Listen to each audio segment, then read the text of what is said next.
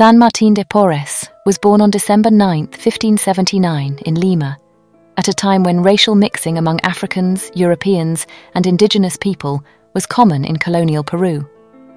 His mother, Ana Velázquez, was a free black woman from Panama, and his father, Juan de Porres, was a Spanish knight.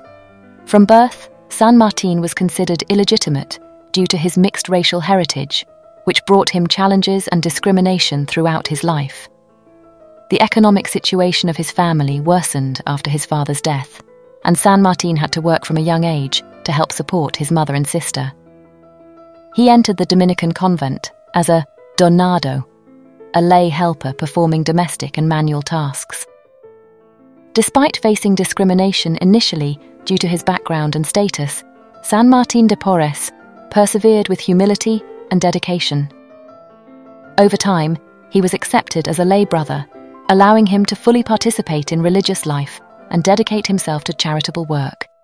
He was known for his deep devotion, constant prayer, and austerity in his lifestyle.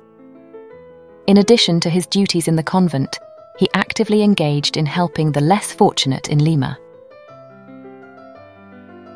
One of the highlights of San Martín de Porres' life was his ability to heal the sick and perform miracles. It is said that he had the gift of bilocation, the ability to be in two places at the same time, and that he could communicate with animals. Many people sought his help, and his reputation as a healer spread rapidly. One of the most prominent characteristics of San Martín de Porres was his deep compassion for the sick and the poor. He dedicated himself to helping those in need, whether by providing medical care, distributing food, or simply listening to and consoling those who were suffering. Numerous miracles are attributed to him, including the ability to heal the sick and communicate with animals.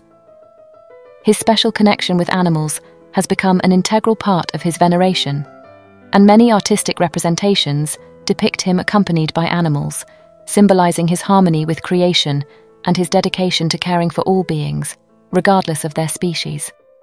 San Martín de Porres passed away on November 3, 1639, at the age of 59.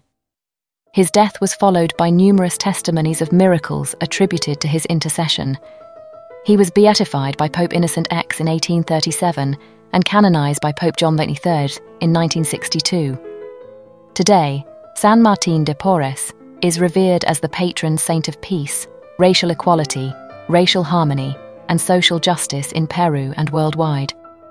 His legacy endures as an example of humility, charity, and dedication to the less fortunate.